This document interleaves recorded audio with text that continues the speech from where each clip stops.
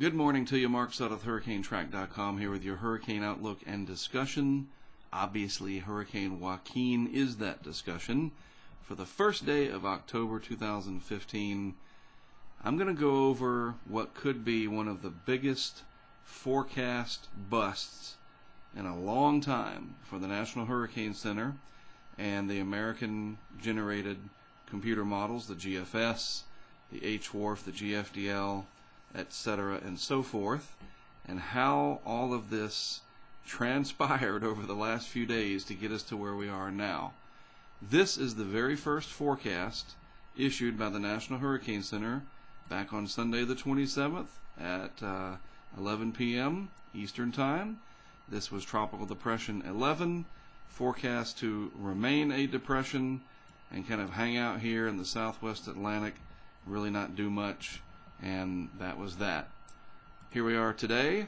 Hurricane Joaquin, 120 miles per hour, 942 millibars on the pressure, and obviously it is a beast of a hurricane battering the Bahamas. In this situation, there is no question in my mind that the intensity forecast issue is still an issue, and the National Hurricane Center makes that readily known in the talks that they do at conferences, public speaking engagements, etc. Intensity forecasting is where the least amount of skill lies, even today in 2015. Track forecasting is supposed to be a lot better. We remember back in August we had Erica, and it looked like it was going to end Florida's landfall drought, and Erica never even made it to hurricane strength. Now, certainly it dumped a lot of rain over Dominica, and that was a big problem in the Caribbean, but we had one false alarm already from intensity and track, getting a lot of people ready for a hurricane that never even materialized. Now, we have a very formidable hurricane, and up until last night, and you'll see as the day progresses today, I think, the model divergence has just been ridiculous, and a lot of headaches associated with it. So let's see how all of this transpired, because I think it's very interesting. Note that I'll start with the ECMWF, the Euro, that is so revered and talked about as the superior global model. Well, on its forecast, which was issued back on the 28th, the 12Z run, there is what we now know as Joaquin, captured in this cutoff low scenario. This is the remnants and then sort of the refiring of what was once Tropical Storm Ida. We go out into time, and it eventually showed Joaquin coming into the mid-Atlantic states with quite a hit. So the Euro back on the 28th of September, that's just 3 days ago, was the first to indicate that Joaquin would come down and then loop up and hit the United States. Ever since this run, that has been drastically different. Added to the mix was the sort of hysteria, this graphic didn't load all the way, of the HWRF, which showed a powerful hurricane coming into New Jersey. It's probably a reason why that graphic didn't load. And a lot of people were talking about, this is back on the 28th, this would be on Monday. Well, let's don't share that on public, on social media without context. And there was a lot of hoopla about what the HWRF and the Euro were showing, and it was kind of like, all right, well, let's wait and see. So let's move along now, looking at the rest of the models as we got into the 28th of September here. And we had a pretty decent spread overall, as you can see in the envelope. That's a pretty big cone, if you want to kind of outline it that way, from New England to maybe the mid-Atlantic states, something like that. Moving on out into time, we got into a day later on the 29th. The U.S.-generated models, for the most part, started to cluster in on a landfall again along the northeast or the mid-Atlantic states. And all this while, the Euro had changed and decided basically southwest into the Bahamas and then back out to sea like that. And there was much talk about that in the Hurricane Center's discussions about most of the modeling the UK Met, the US generated models, the HWRF, the GFDL, the GFS and its related ensemble members, a good deal of them, indicating landfall potentially along the U.S. coast. But that the Euro, as good as it is, can't be ignored. Paraphrasing here, but that's what the general theme was. And here we see the United Kingdom Met model here, very good global model, showing a hurricane sitting off the Carolina coast here. This also initialized back on Tuesday, Monday night into Tuesday, I do believe. Whereas the Euro, as I mentioned, was saying, no, that's not going to happen, brought it down and then hooked it back out, passing somewhere in the realm of Bermuda and points north and east from there. And all the while, because of this cutoff low here, the U.S. generated model system was bringing Joaquin down, up a little bit, and then somewhere into this region began to really be honed in on. And all kinds of ruckus was raised because of that, and rightfully so. This is a serious convergence of models here, all aimed at generally northeast North Carolina, the Chesapeake Bay region, Delmarva, Norfolk, big military presence there, the Navy. Hello, of course this has to be taken very seriously. And inside of this suite of models, there are very important sort of nuggets of information. This one right here, the AEMI, the ensemble mean for the AVN or the GFS, was showing up. The consensus model, the TVCA in here, the HWRF, all of these, for the most part, there's the ensemble mean there. It was headed up towards Long Island, but none of these models, the major American-based models, were taking this out to sea like this. Only the Euro was, and its ensemble members. Now, it had, out of its 51 ensemble members, and quickly an ensemble forecast system, you have your operational run that we see, what we call the GFS, and in the case with the Euro operational, and then they have these supporting members that are fed different variables and they get different outputs. And so you have a much greater chance of seeing the bigger picture that way through an ensemble forecast system rather than just looking at one deterministic model, if that makes sense. It just helps to see the bigger picture, like listening to an entire orchestra rather than just one very good clarinet player. Hopefully that makes sense. Musical analogy and hurricanes. So as we move on through time, last night, now this is important.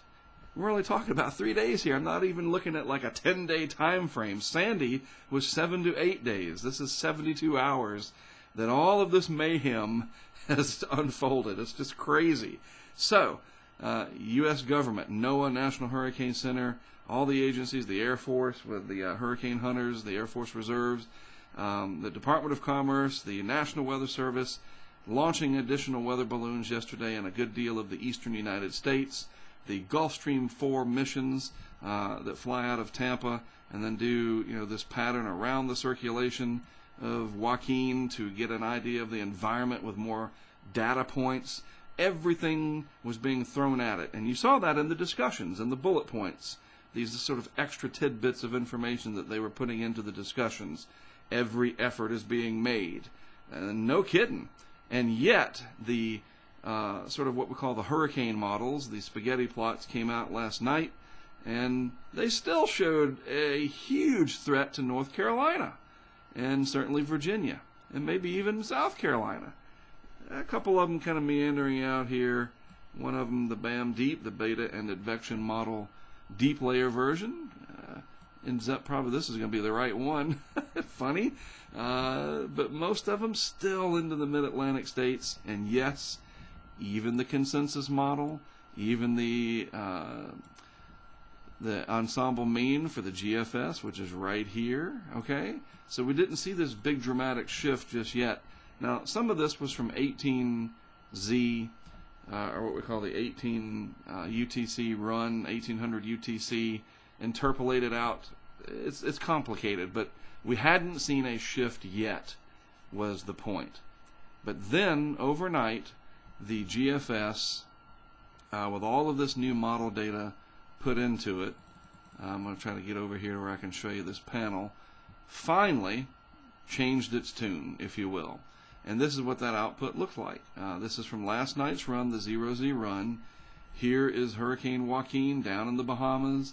There is North Carolina, Florida, just to get your bearings here. And that's Bermuda out there in the Atlantic. Now watch what happens. We go through time, and you can clearly see how Joaquin moves into the Bahamas, lashes them 12 to 18 hours with very, very severe hurricane conditions. And then the hurricane moves north, and you're thinking, well, maybe it's going to have the same tune, so to speak, and pinwheel in here to the Carolinas. And that is not what happened. The additional data input to the model for the initialization finally yielded a different result. And as we can see here, moving out, this is every 3 hours. Pretty good resolution here on the model. Got to give it that. But you can see it's swinging way, way out. Hundreds of miles, a couple hundred miles farther to the east than we were seeing before. So that in earlier runs, when the model was showing a landfall here, possibly in Carteret County, in the Crystal Coast of North Carolina, the GFS from last night indicating that this would be well out into the Atlantic, maybe coming up and threatening somewhere up in the northeast off of the map edge there. And so, throughout time, remember I showed you the very first forecast over here, if I can get to it. Let's see if I can scroll back over. Oh, I see what's happening. My fault. The very first forecast from the National Hurricane Center was this. And then here we go through time. This was on the 29th. Okay, we're just moving out through time here. And then on the 30th was the implied threat, where they said they had to make this pretty significant shift towards the coast here. It was made very clear in the discussion yesterday that this was necessary, yet the Euro was still showing a track that kind of goes like this, you know, and I mean, that's a heck of a change. What if this cone that's this way, they're forced to have to make it look like this over time? That's a pretty dramatic difference. So as you can see, eventually the landfall into the Chesapeake Bay was indicated as a strong hurricane. Joaquin also was threatening to become a major hurricane, which of course we now know that it already is. And finally this morning, because of the overnight runs, the GFS relenting and kind of moving up something like this or whatever, and the Euro holding on to its out to sea kind of deal, the track is beginning to shift, and I think it'll continue to do so away from the United States coastline. And unless something happens in the next 48 hours, primarily out here over the upper air pattern over the ocean, it looks like Joaquin has a very good chance of moving out somewhere in this corridor. So Bermuda certainly wants to keep an eye on it. The Canadian Maritimes as well in the longer term. I'm not saying people along the East Coast need to drop their guard. No way. But in the trend, it's looking like this is going to head away from the United States, but that can change. And we've seen what happened in just the last 72 hours. Imagine what the next 72 hours could bring. Well, let me show you, because this is important as we go through these plots here. Let's go back in time a little bit, because we're focusing on the hurricane offshore. If this will even react for me.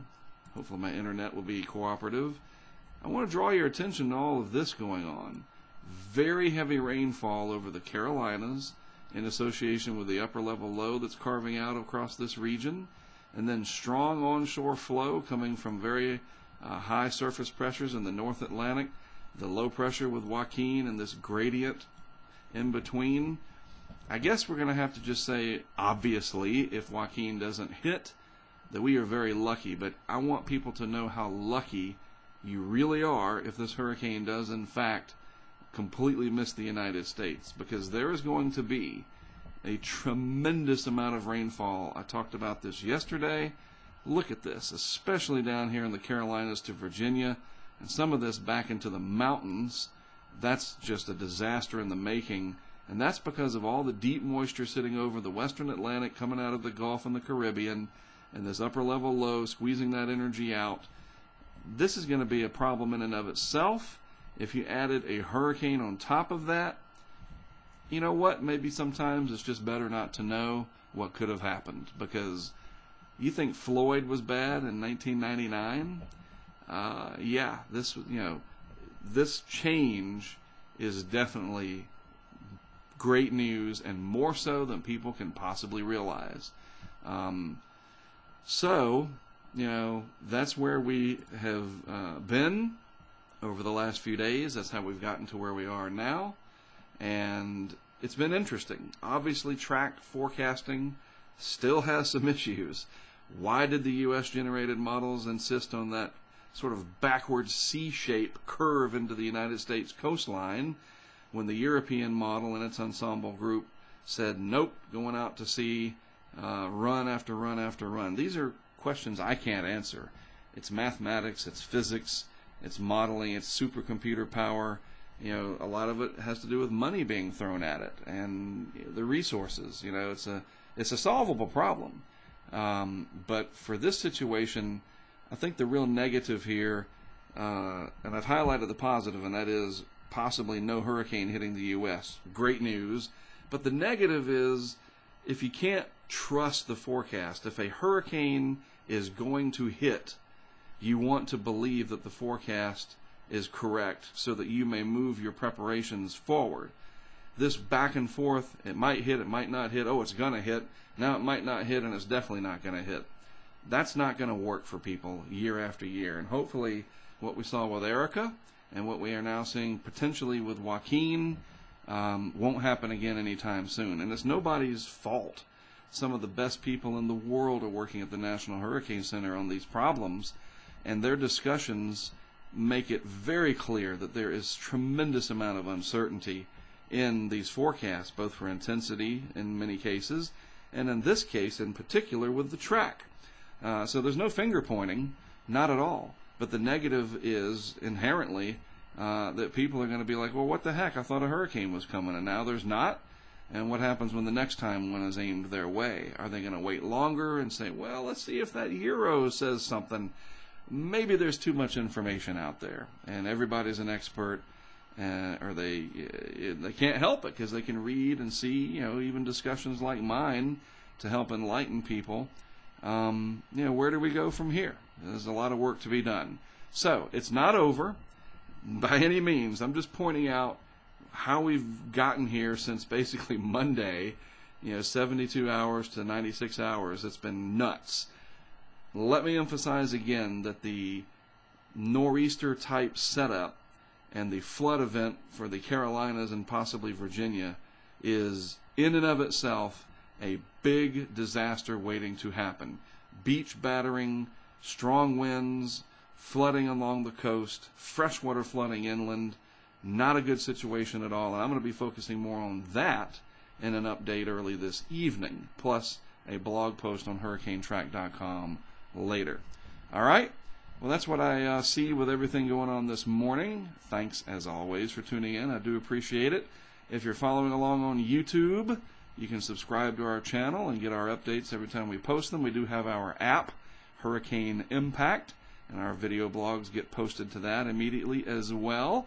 And I'll post these, of course, on Facebook and Twitter, and to make sure everybody is up to date on what I know.